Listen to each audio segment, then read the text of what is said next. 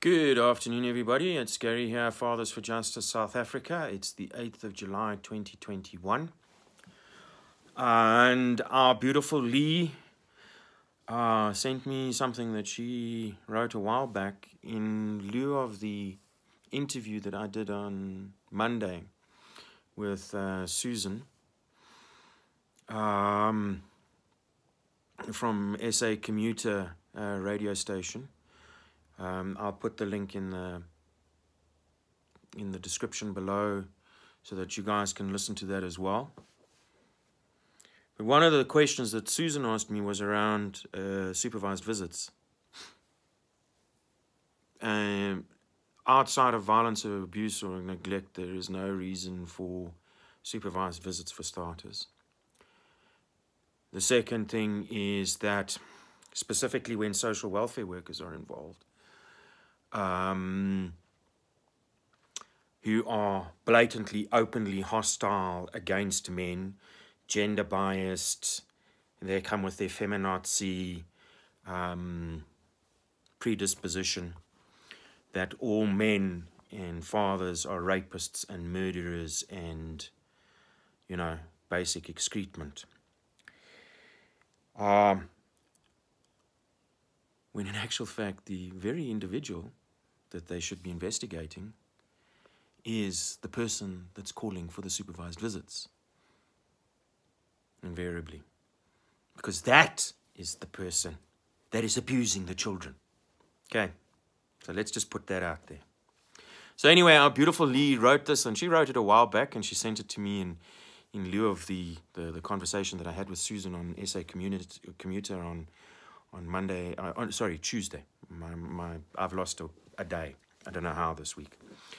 So anyway, this comes from Lee, our beautiful Lee. The real price of supervised visits.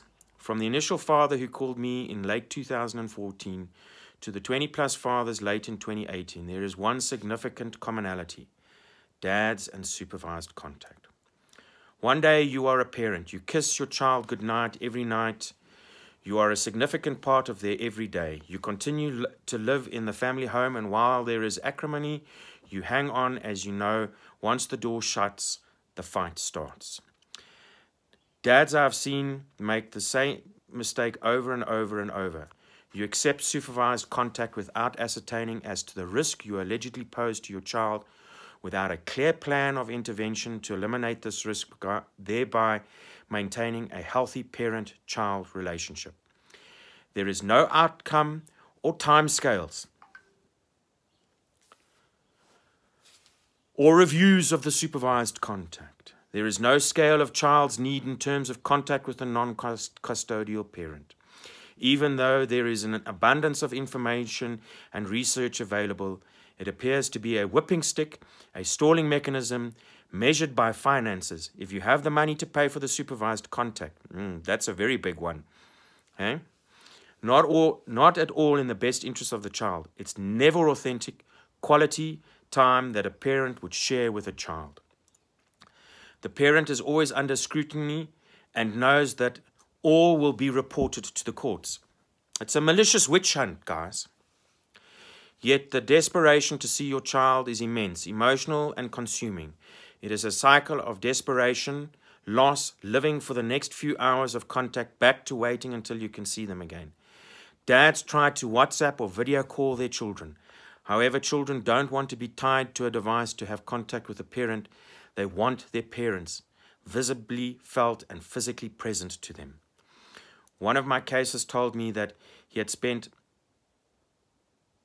a huge amount of money with mandated social worker for 39 hours contact. The contact was for all three of his sons. However, he often only had 2 children attend due to the long periods of absence.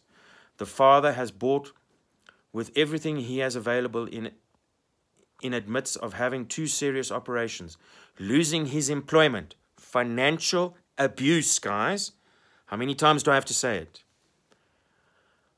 Close family members being diagnosed with cancer, countless court cases, the continuous legal abuse of the system to grind the father out of the family life.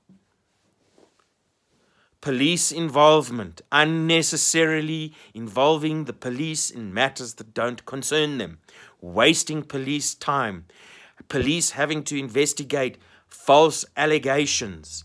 52% of the time, protection orders are issued under false, fake, or spurious information.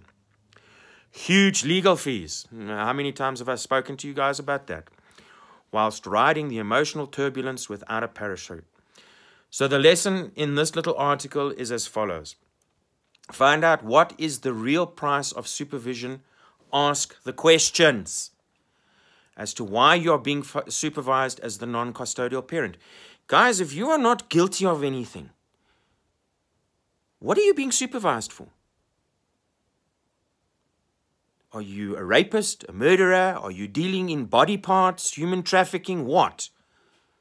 If you have done nothing wrong, why are you being treated like a rapist and a murderer and a pedophile and a psychopathic narcissist? On what basis in law? If you have done nothing wrong, why are your constitutional, legal, financial, emotional rights being unilaterally removed from you? Explain. The judge and the magistrate and the social welfare worker and the mother and her lawyer and her child abusing psychologist must explain themselves on what basis in law. If you have done nothing wrong, why are you being treated like a criminal? Ask what interventions or programs you can attend to minimize the risk that you allegedly present. So they make all of these allegations. Let them present the remedial action that needs to be taken, that you need to engage in. What is the time scale?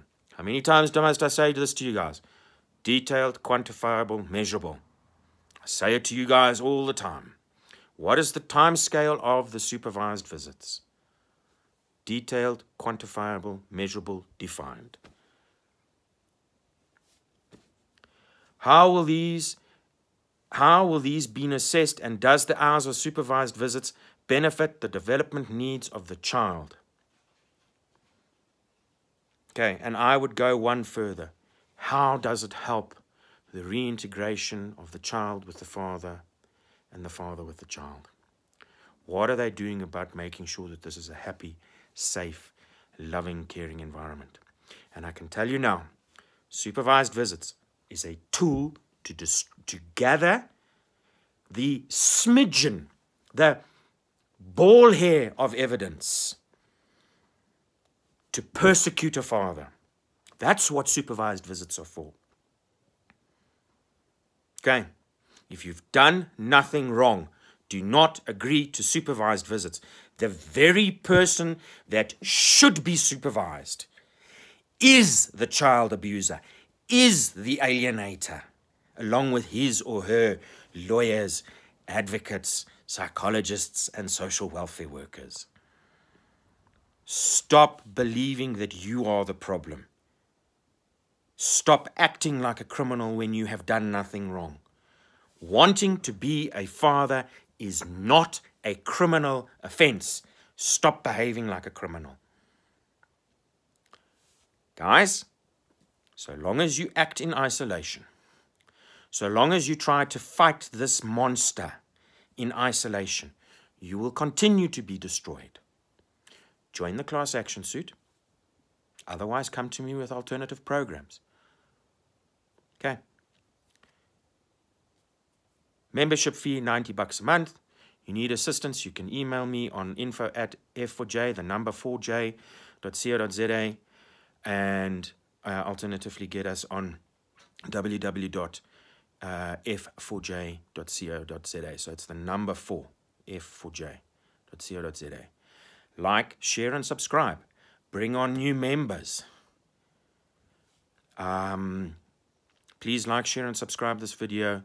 Please go onto our LinkedIn, YouTube, and Facebook page. I'll put the links in below.